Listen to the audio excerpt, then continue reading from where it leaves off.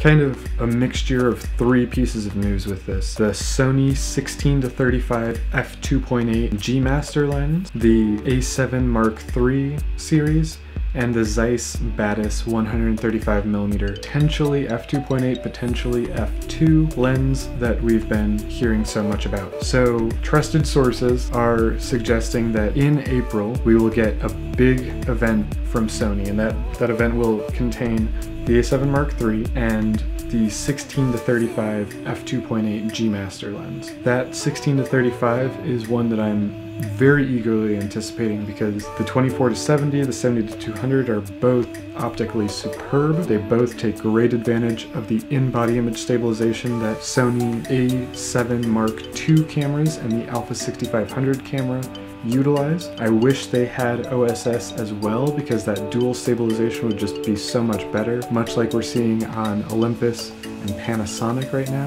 I think that would be ideal. I don't think we can expect it. That might be a little bit too much to ask, but I believe that in April, in my opinion, we should expect mid to late April because we've been expecting for quite a while now something, you know, very soon to happen with this announcement, and it's kept on getting pushed back, so I'd anticipate it being pushed back a little further into April than just the beginning of April, but that's just my opinion.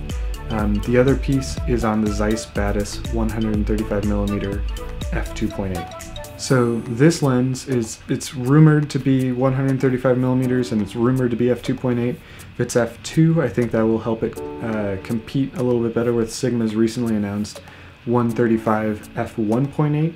I think what a lot of people have talked to me about this lens has been the form factor of the Batis series of Zeiss lenses being especially compatible and attractive for A7 users because they are small, they are light, and they do have incredible optical performance, which means that it kind of fits that design ideology that Sony's been going for with those A7 cameras, and I can really understand the value of that. Now, if it is f2.8 as opposed to f1.8, my bias will always be to go with the f1.8 that Sigma's offering, even if it means an adapter, just because more light is better light in my opinion, and that's size and weight is a trade-off that I'm willing to make for more light. You might be different. I would very much appreciate if you could help me understand why in the comments below, but I also understand the native versus non-native argument. I think Sigma is doing a great job with their lenses and with their adapter. For me, I think that is a good enough reason, but that might not be for you, so I want to absolutely respect your opinion on that. But we should anticipate the Batis 135mm f2.8 to be released for pre-order in late March.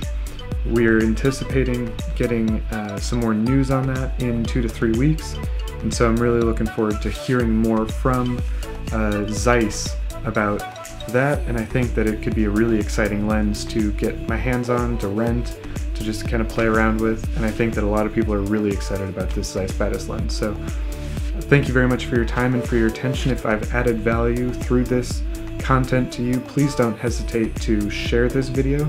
That would mean the absolute world to me. I very much appreciate it whenever y'all engage with this content, be it liking or commenting, and I so appreciate those of you who choose to subscribe. So thank you very much for your time and for your attention, and I'll see you in the next one.